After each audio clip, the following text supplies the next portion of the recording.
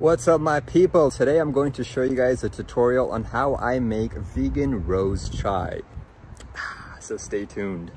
So first we're going to add 1 teaspoon of dried chai leaf and then an equivalent amount of rose scented black tea.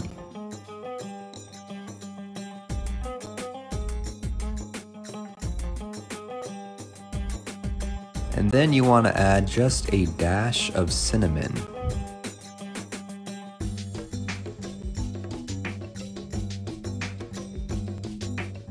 And before we boil the water, I am going to mix all the ingredients in using this frother, but you can use anything to try to get the ingredients to settle in together. Wow, look at that! Then you just wait for it to heat until it is the color of your soul, and then stop.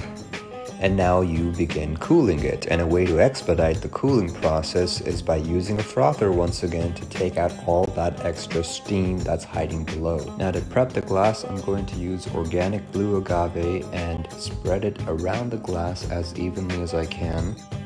And once I've done that, I'm going to go ahead and add some ice. Yes, those are Batman-shaped ice cubes. Why? Because I'm Batman! Then I'm going to add extra creamy Chobani oat milk, which actually tastes better than most vegan creamers out there. And finally add the chai on top.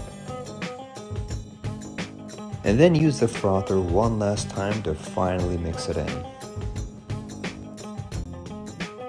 And this Indian tea is a really good complement with Indian food. So what I made here is vegan roti with vegan butter, burfi, pickled mango, and mangoes. Boom. Anyways, I'm gonna get to eating my food. That's all I got for you guys today. If you want to select a topic of your choice, be sure to check out my Patreon, and I'll see you guys next time, my friends. Chaos out.